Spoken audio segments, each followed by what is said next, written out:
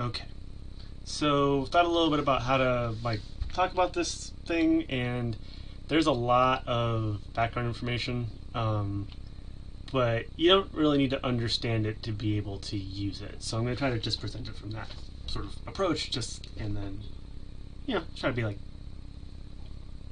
functional about it. So I could talk about it in the context of our server, but I'd rather talk about it in the context of like my own personal version of this. So this is our server right here. This is I'm a part of a bunch of them, and a lot of them are things I made in testing sort of thing. So this is like my own server that just has me and Big Skellybot, and Skellybot is the same as ClassBot. It's just a different. It's like in a different place. Myself, and then this is the dev version that runs locally. Like if I run, like this one's up on Google Cloud Platform. If I run this local thing, then it will pop up, presumably.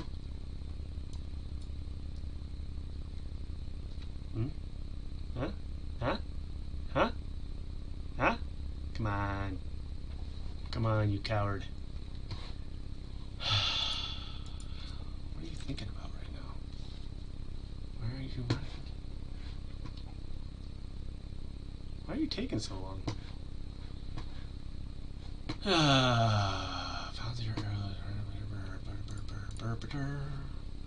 What's going on?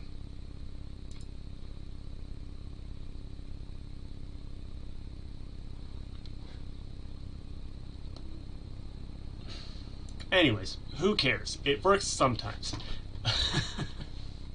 And when it does, this guy goes active. Anyway,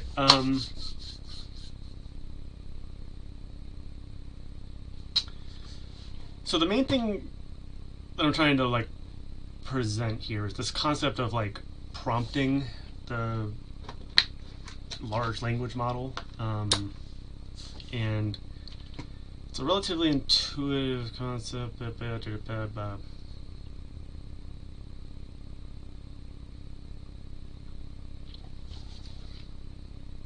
Okay, who gives a shit?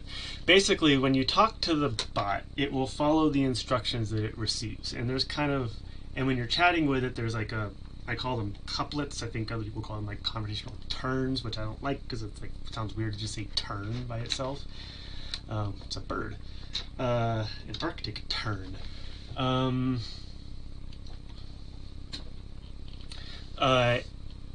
so when if you say things to the bot like chat, only say dog. You have to yell, but then it'll say dog because that's what I told it to do. And I could also say things like only speak in haiku. That's John's favorite. Because it's a good little test. What's happening here? I think I should show you the way we're doing it. Only speak in haiku. Oh no, I forgot to write /chat. That's okay. Right click it and hit apps. Open chat thread, and then it's as if I had done /chat. Same route. Now it'll only speak in haiku, and there you go. Now it's a haiku. I think I talked about this before. It also now it attaches. Don't worry about that. Right, so prompting, right? I told it what to do, and so it does that thing. And the way that the bot works is when you open a chat in a channel, we can think of that location as a context. Like this is the context in which you're having this conversation. Where are you having this conversation? I'm having it in the general channel. Where is that channel? Oh, that general channel is in the general category. Oh, where is that category? Oh, that general category is in the John Mathis server. And like in real life, when you have conversations with people, you have them in different contexts, and you have different contexts. You have different conversations depending on where you are. If you meet someone in a grocery store, you're going to have a different conversation with them than if you meet them at a house party. And so it's kind of, the bot's kind of set up to work like that. So basically when, I'll just show this, I hope it does. Yes, it does, great. So if I open up a chat in,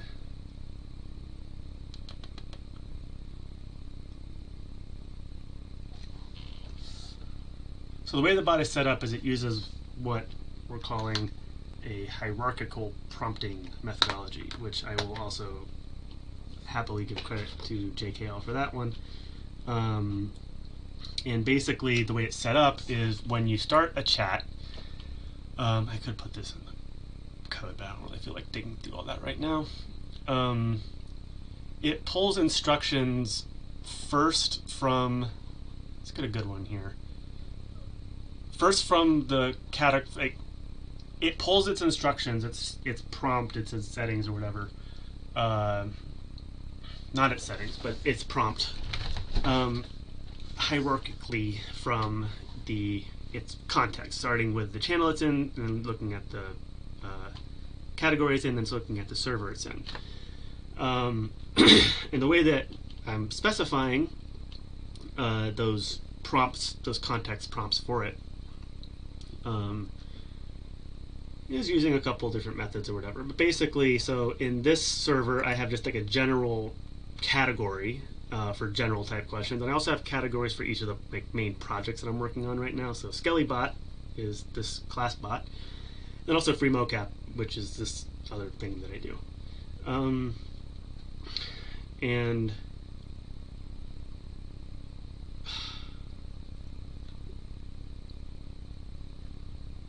how am I supposed to explain this shit? Make a new one. That's a great idea. Right click, create category. We're going to call this demo, no, test category.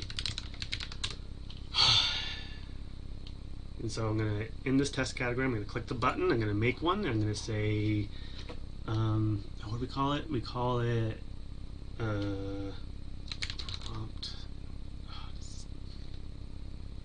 No, don't do this because the cache takes a little second to update, so might not work directly. No, it doesn't matter. I don't really know if that matters. I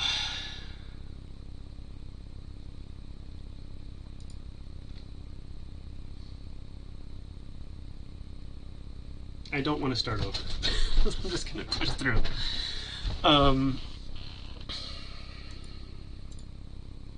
Okay, yeah, that's fine enough. So when I open a chat, I already have a testing channel, so let's just use that. It will, and I say, let's say /chat, and I want to say hi. I'll just say hi. All right, just starting a conversation. When I hit this button, it's going to try to figure out, it's going to look at the context to figure out what the prompt for the bot should be. And it's going to start by looking at the description of this channel, which is visible barely up here. It says respond, so I have this set to say respond in 5 emojis or less. Or fewer? I guess it should be fewer, but who cares? The bot doesn't care, and I don't either, so I'm not going to fix it. You can access this in various ways. You can click on this, I think, and it pops it up. You can right-click the channel and then say edit channel, and then you can edit that way. You have to have like the right permissions for that, which I do because I own this server. And so it's gonna grab that. It's just gonna be happy. When you open up a chat in a given context, it tries to figure out the prompts for that context, starting actually from the top and then working its way down. So it starts by looking into the prompt settings channel, and it looks for messages that I have sent with the bot emoji attached to it. And I'm speaking anthropomorphically, but this is like code that I wrote. Like, it does it because I told it to do this. Like, I configured it to be this way.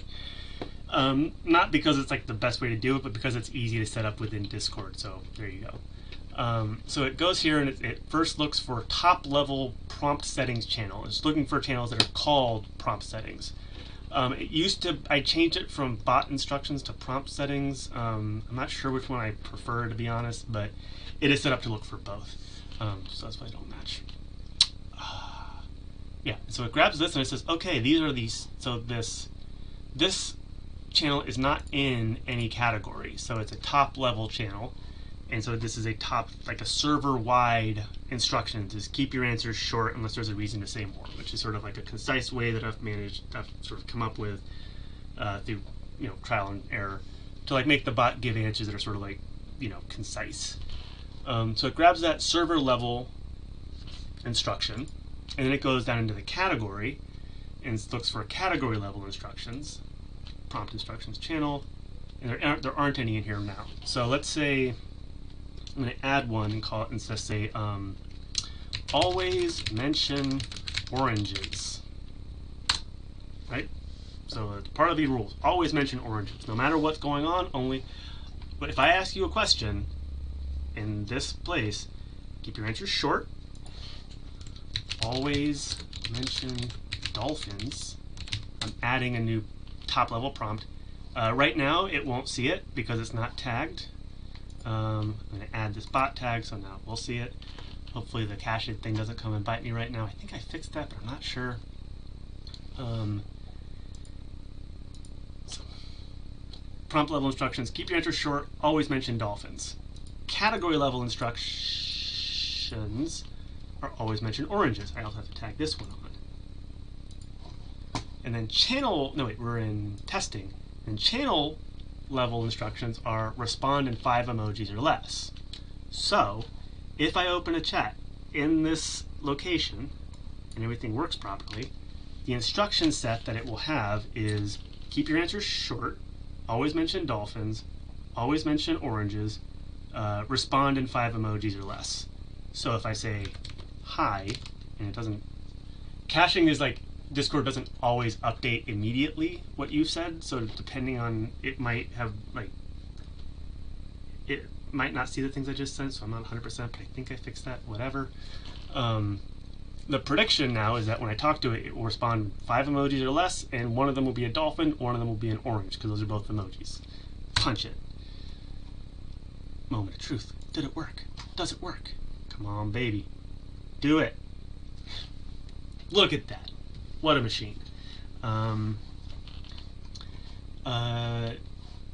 can also, so now I'm going to go back and I'm going to turn off always mention oranges. And now if I open a chat, it should still be 5 emojis. It should probably mention dolphins. It probably won't mention oranges. Until it not to, but like statistically it's unlikely it would just bring up an orange. I also don't need to give it a text. I can just, it handles raw. If you give it nothing, it just starts the conversation with just a dot, like a period. There you go. Dolphins, no oranges. Great. So that's kind of the mechanism of how the bot knows what to do when you open a chat, and then you can now configure that appropriately for whatever conversation you want to have. So in my SkellyBot dev category, the instructions are basically just saying like, hey, we're using TypeScript and Nest.js, and the human is more experienced with Python than they are with TypeScript, because that's me. I am more experienced with Python. I learned how to write TypeScript for this bot. The bot taught me how to do it. This bot helped me build this bot. And then I'm like, follow like best practices and blah, blah, blah. And then within this category, there's like different levels of where the different sub components of the SkellyBot dev project. One is the Discord side stuff. So like, so I say in this channel, I'm specifically helping the human. I wrote it in first person because it's like a stylistic thing I was kind of trying out, because it's like, imagine it as if the bot was speaking to itself, because it's like in the system prompt, it's kind of how it receives it. But it makes it confusing, because like, what are you talking about? Why is it I?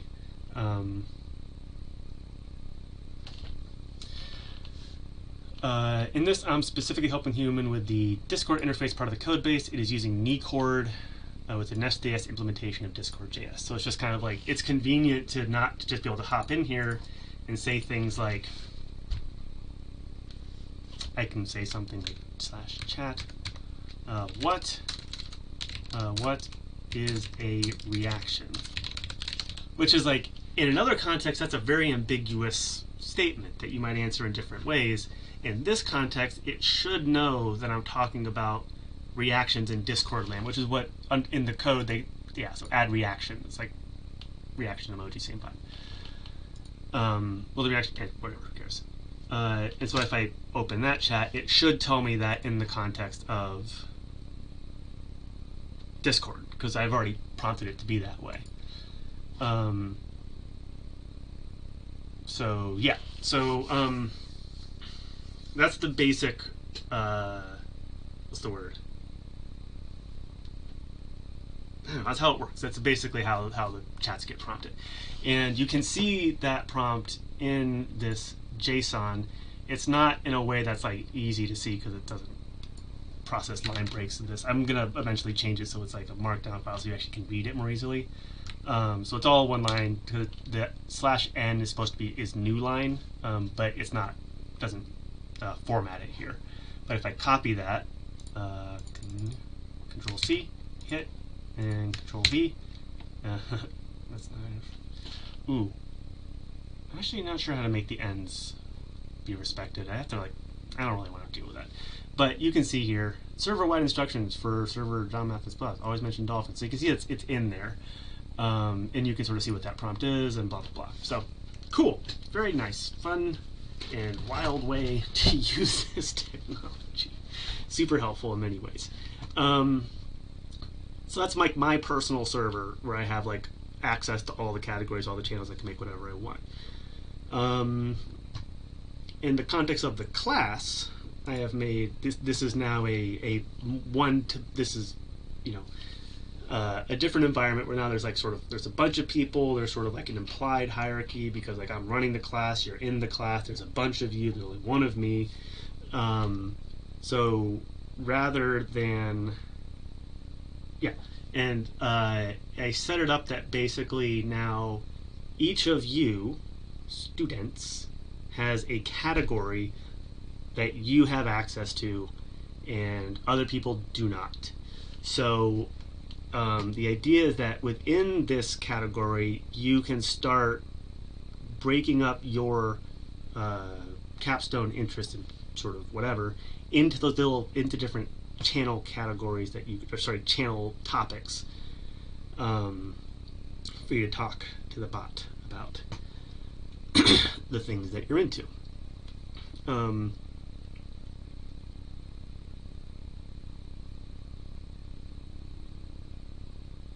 talk a little bit more about that in the context of the class, but a little bit more on the technical side of things. So you should go through and you should be able to find a category that has your same tag number.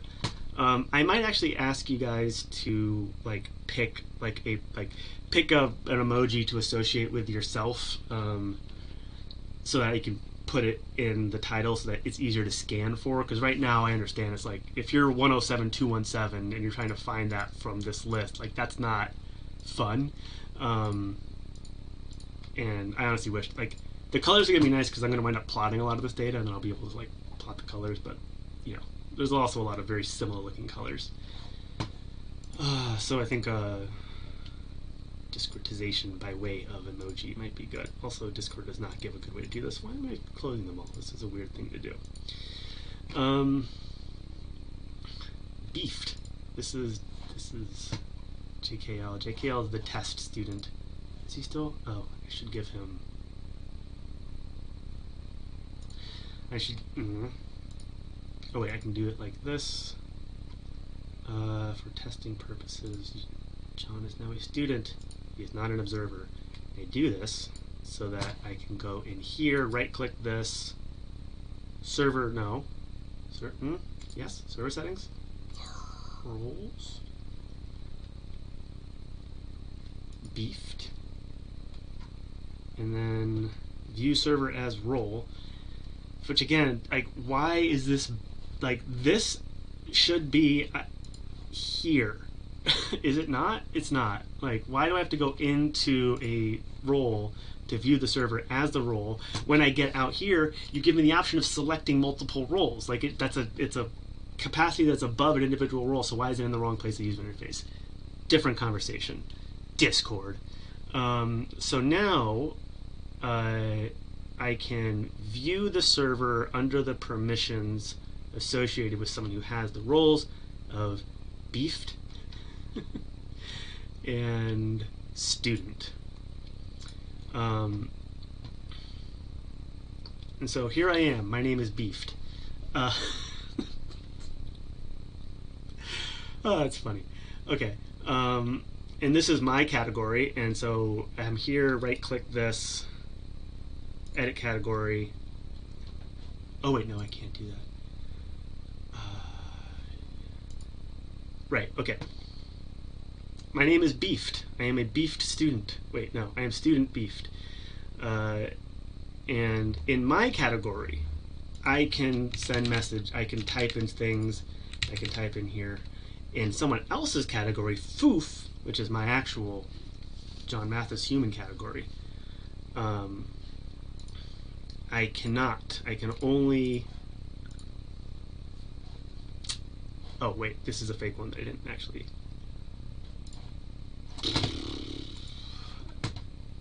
I didn't set the permissions for this one. Yeah, see, so I can set the permissions here, and, where are we, Foof? Foof. You motherfucker.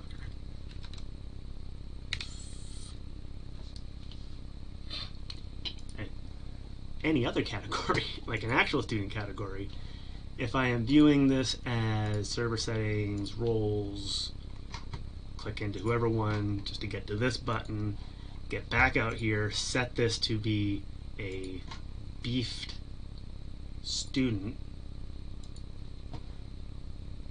Foof is a little bit broken because I made that one manually. I can't make the bot assign me roles because I'm admin, owner, whatever, and there's like a security thing where like the bots aren't allowed to change permissions of people above them in the permissions hierarchy. But in this one, ha! I cannot. I JKL secretly ID beef do not have the permissions to talk in this channel. Notice too that I cannot make I can't make new channels in this category. There's no plus sign here. But in my domain, in my house, I can do whatever I want. I can make new categories. I can make new channels. So this is my area. Let's see, 22 minutes in.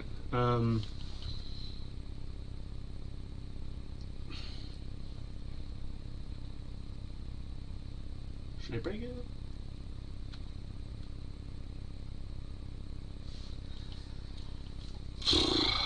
God, I wish I could pause this recording. It's like it seems like a moment to take a breath, you know? What am I doing? What am I talking about? What is the goal? The goal is to give you enough background that you can complete the assignment. Yes, and so in this category where my name, I am beefed, I am hypothetical student beefed. Oh, and JKL I've just been using as a helpful foil. Like he is in the server, he is not a student, but I can give him that role and I can sort of change his permissions like I do, so I'm appreciative of that. So we'll just pretend like I'm this guy, and just pretend like my... Oh wait, I'm viewing this as the role. 3 roles. Oh, it's including everyone? Why would you include everyone in that? I don't know. Disable, right click, change nickname. What do we call him? Beefed. It's just so funny though. Yeah, so this is JKL aka Beefed. And so, I have to go back here. I know I did it to myself, but I'm still mad.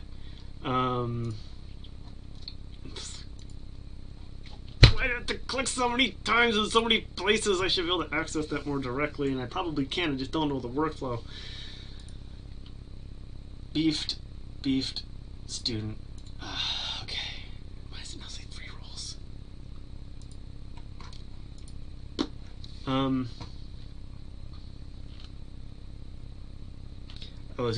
closing the loop on the technical component, and then I'm gonna make another video where I talk about like specific instructions on what to do.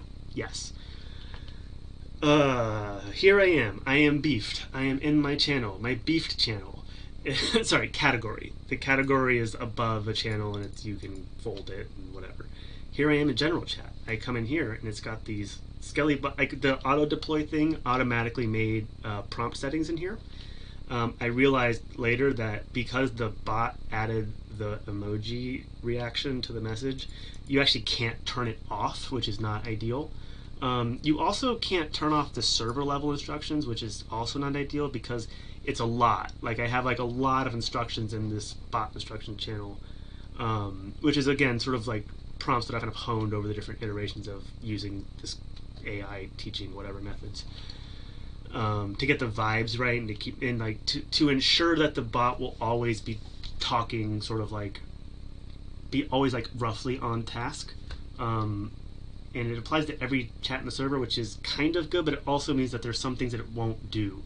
Like we discovered last semester that because this is so heavily like I added a bunch of stuff about like don't be irregular, don't be like annoying about yourself, like because like you tell it you're a teaching assistant, this is a class, these are students, it picks up a lot of assumptions about how it should treat you, and it's like annoying because it's like, oh, like you're blah blah blah. It's like I just don't like it. So I gave it these kind of like sort of like hyper leftist teaching manuals because that like not hyper but like rather because it I like these books, and then it actually helps a lot. I think it helps a lot. I haven't really done the A/B testing there. Focus, fucker. Jesus Christ. Negative self-talk is not great, but it is, I understand, I interpret it as friendly chiding. And it's mostly just because of the alliteration. Ba-ba-da-ba-ba-ba-doo.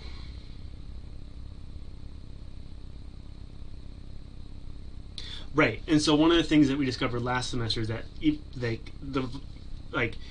telling it things like, don't talk about the fact that you're a teaching assistant. Like, I don't feel the need to bring up the Capstone project every time I have a new conversation because it's like, shut up, my dude.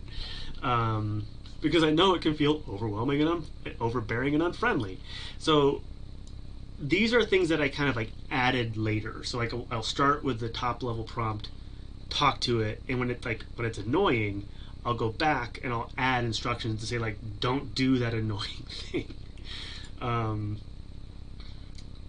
then I'm just like, I'm playing around with like sprinkling in emojis to like change the vibe of the conversation, and like I just really love the combination of like the wind emoji and the sparkle emoji because it's like, wow, I think it's cute. I don't have direct A/B testing on like whether or not it actually affects the behavior in a measurable way, but it probably doesn't hurt.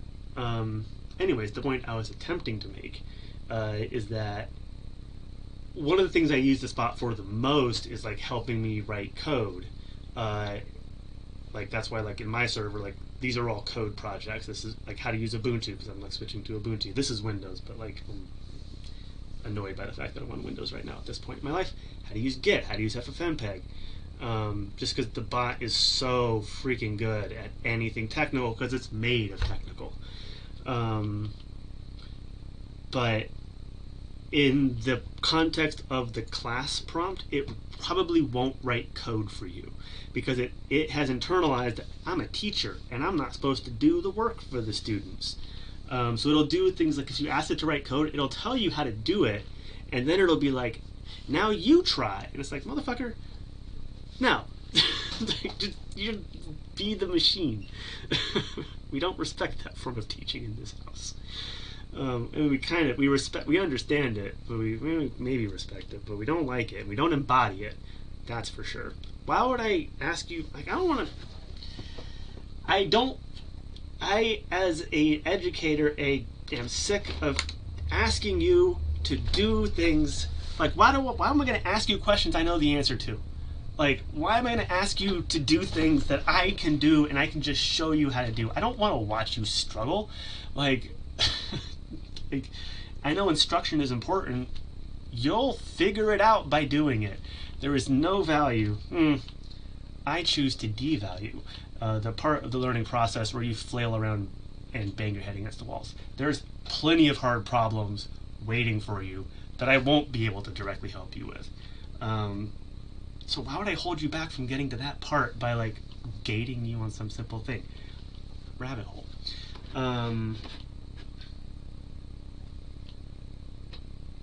Oh, yeah, so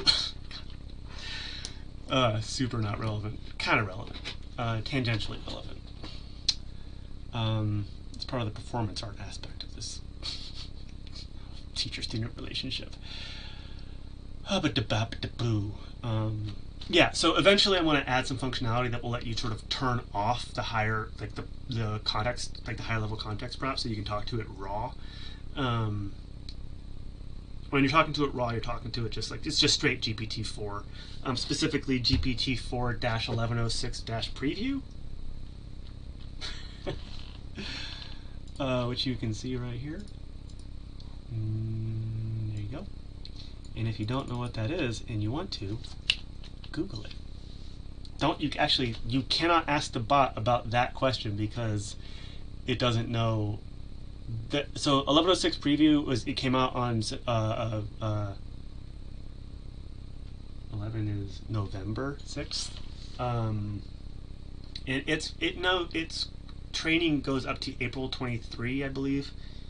And since 1106 is after April, it doesn't know that model exists. You can ask it about GPT-4, you can't ask it about GPT-4 1106 preview, which is like one of those things that's like, is that interesting or not? I can't tell. Anyways, talking about the future functionality, I said I wouldn't do that. It's a bad practice. Just it.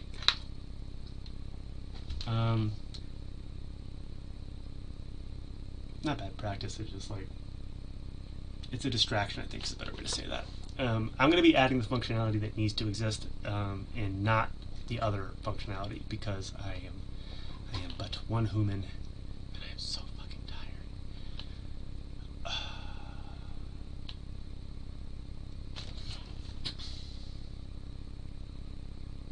To sum up, bot talk, chat, hierarchical, whatever. If you would like to know more, click upon the bot, click upon the link, enter into the GitHub repo of the bot. This is the bot's code base. This is boilerplate. If you know what boilerplate is, ask the bot about that one. The bot knows that one. This bot helped me build this bot. I click on this guy, and this is actually not a terrible representation of. Actually, this is a pretty decent representation of like a sloppy knowledge base. Like I kind of threw this together, but you can read some stuff if it's helpful to you. I just like added a bunch of context and stuff like that. Small things, right? Little trees and leaves. If you don't get that, we'll talk about it later. Okay, for full. So this is it's basically it's a static website, meaning it's the same every time you go to it. Unlike like Instagram or whatever, Facebook, where it's different every time you go to it. Like different pictures and stuff like that. This is auto built from this, which is the folder's called Writer Side, which is like the one that is auto generated name from the Writer Side plugin, which is like a JetBrains thing or whatever. It's free and open source. You can use it. It's like, I don't like that it calls it Writer Side. Like the docs folder should be called docs. I'll fix that later, but just literally putting that folder into the folder called docs. But the docs are auto-built from that whenever I push a new commit, and inside it's the topics here. There's just a lot of them, and they get organized by way of, I think, this, which is XML. This is one of those things. Is like, is this relevant to the class? Kind of. This is probably, like, I'll show you how to do this, but it might be more advanced than you need or want or is relevant. It's just kind of like letting you know that it's there. If you feel like digging deeper, into the, this is the problem. This is like the exact like ADHD brain trap. It's like, oh, a thing I could say. That would be fun to say. I'm just gonna go for it. Is it relevant? We'll figure that out after the fact. Okay. Bot. Go here. Click upon the bot. Click upon the link. This is the place. Click upon this link. Explore. You will be neither rewarded nor punished for your decisions related to such instructions. That's enough for this. Okay, I'm going to chop this video, make another one with like specific instructions. This was technical instructions. Bleh. Doink.